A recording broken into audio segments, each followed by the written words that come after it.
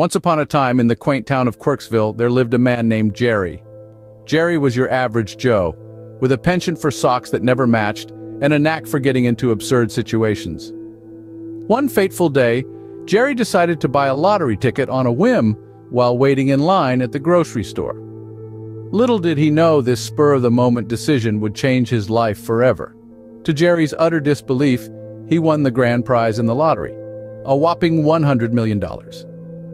Unable to contain his excitement, Jerry ran through the streets of Quirksville shouting, "I'm rich! I'm ridiculously, absurdly, preposterously rich!" But as luck would have it, Jerry's newfound fortune came with a twist. The lottery organizers, in a bizarre turn of events, informed him that he could only claim his prize if he spent the entire amount within 24 hours. Determined to seize the opportunity, Jerry embarked on a wild spending spree that would put even the most extravagant billionaires to shame. He bought a pet ostrich named Mr. Feathers, a solid gold bathtub, and a lifetime supply of bubblegum-flavored toothpaste. Next, Jerry decided to fulfill his lifelong dream of owning a private island. He bought the most remote and uninhabited island he could find, and promptly declared himself king.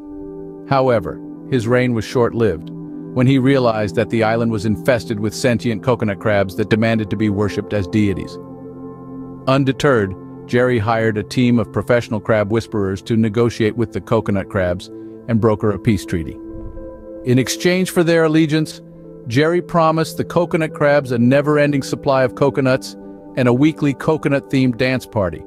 With mere hours left before the deadline, Jerry still had millions of dollars to spend. He frantically purchased a fleet of hot air balloons, a lifetime supply of inflatable sumo suits, and commissioned a life-size statue of himself made entirely out of cheese. As the clock ticked down, Jerry found himself surrounded by a mountain of absurd purchases, yet still millions of dollars remained unspent. In a last-ditch effort, he decided to throw the mother of all parties, a lavish extravaganza complete with fireworks, celebrity impersonators, and a giant chocolate fountain. But as the party reached its climax, Jerry had a revelation. He realized that he could sell all the extravagant items he had purchased and still be very wealthy.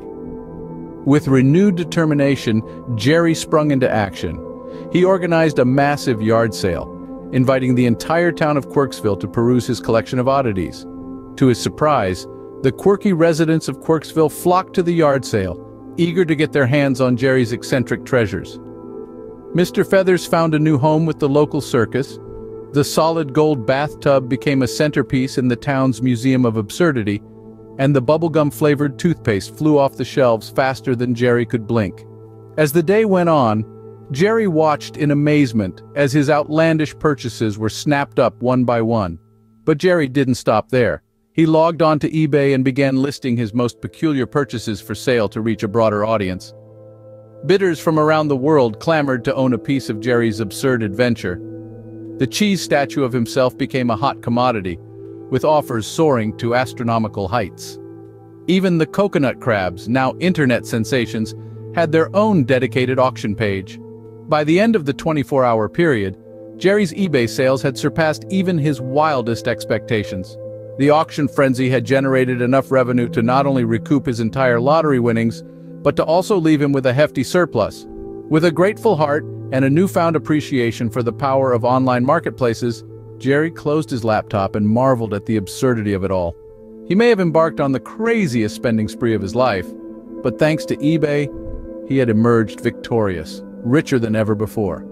And as he looked out at the sunset over Quirksville, Jerry couldn't help but chuckle at the hilarity of his unlikely journey to wealth.